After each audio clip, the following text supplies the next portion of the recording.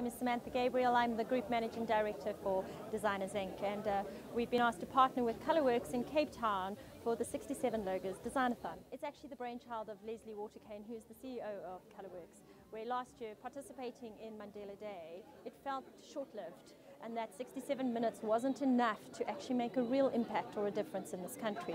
So we gathered our brains together and decided to come up with a way that we could impact and change using our industry as creativity and design to make a difference.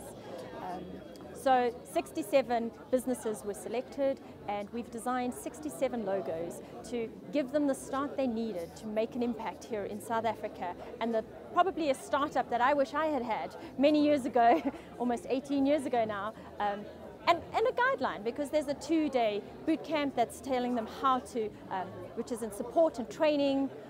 There's 67 weeks of free web hosting, a 67% discount from a law firm in terms of trademarking, and so not just giving them a logo, but actually giving them the tools to succeed here in business. It's valued at over 2 million rand, I believe, which is a huge thing with all businesses getting involved and just doing their part. I think for us it's quite important that often people do rely on government and big corporates to make a difference, and this is just showing that small SMEs can get involved, especially entrepreneurs like ourselves who have been able to be successful and sustain ourselves, and then by giving back in the spirit of Mandela. Okay, my name is Matima Sirumula, and I'm from 89 Creatives for the 67 Logos Designathon 2018. With the whole design process, well, you start off by talking to the client, understand what it is that they exactly want, the colors that they want, the kind of icons that they want, and then you do your little research on all of that, and then you come up with an awesome logo. So for this one, I gave them 3 options, and then she chose one. My name is Lesego Mokoena, and I am a designer at Rosy Gold Creations.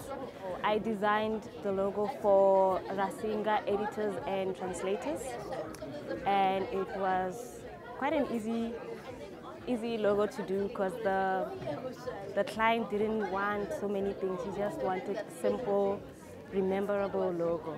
Yes, the style that I like is simply like a clean corporate look, and that's exactly what the client wanted. So there was no a lot of back and forth, because the client knew what they wanted, and I also knew how to give the client exactly what they wanted. My name is Brian Chigwendere. I'm from a company called Pure Deal Group. We specialize in live events equipment hire. Yeah, 67 Logos initiative will help us to publicize our name throughout to all the designers in the industry, and it's an annual event, so obviously this will help us.